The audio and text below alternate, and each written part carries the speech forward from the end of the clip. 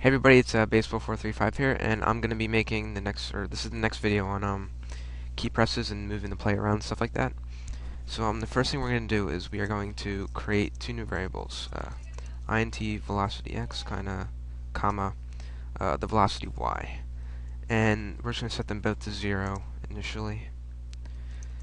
And then what we're gonna do is check the key presses. So first, we have to get the key code. So we're going to do int key equals e.getKeyCode.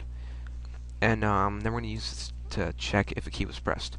So we're going to do if key equals key event dot vk w.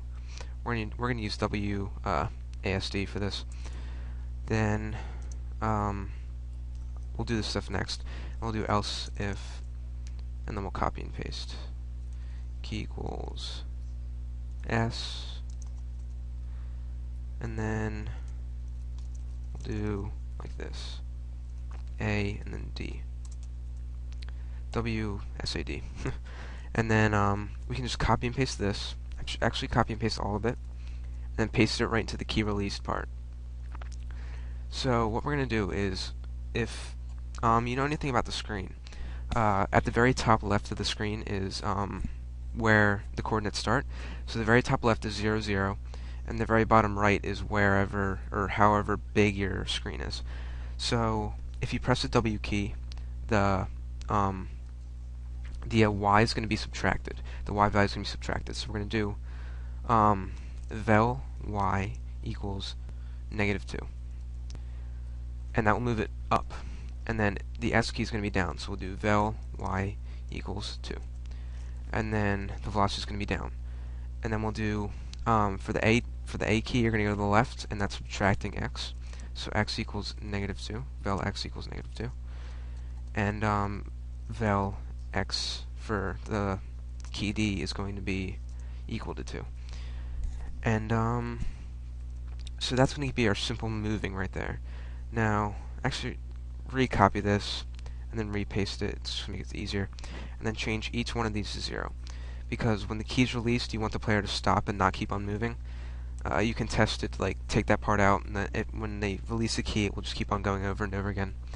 And so now that's practically it. Up here in the update method, you have to do y plus equals vel y, and x plus equals vel x. So that's going to constantly add whatever the velocity y or velocity x is to that value. So now if we run it, it should work correctly.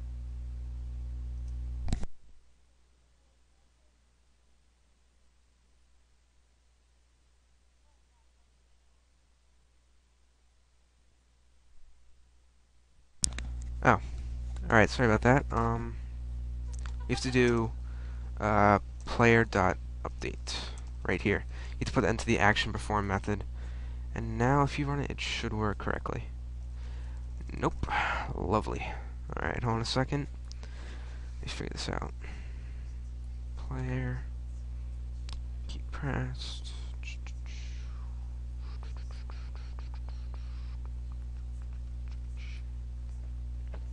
I'll be right back and I'll figure this out in a second. Hold on, guys. Alright, guys, I'm back, and I feel pretty stupid about that. We'll first move this above the repaint method. Move player.update above repaint. And then the stupid part is I forgot to start the timer, which is why it wasn't moving. So it's going to be main timer.start. And now, if you run it, it should work correctly. D key goes over, A key goes to the left, S key goes down, W key goes up. And yeah, here's your game so far. It's kind of like the basics. It's what I use for each one of my games, practically. Yeah. So the next video I'm going to be doing is probably collisions and stuff like that, and showing you how to do that. So I'll see you then. Comment, rate, and subscribe.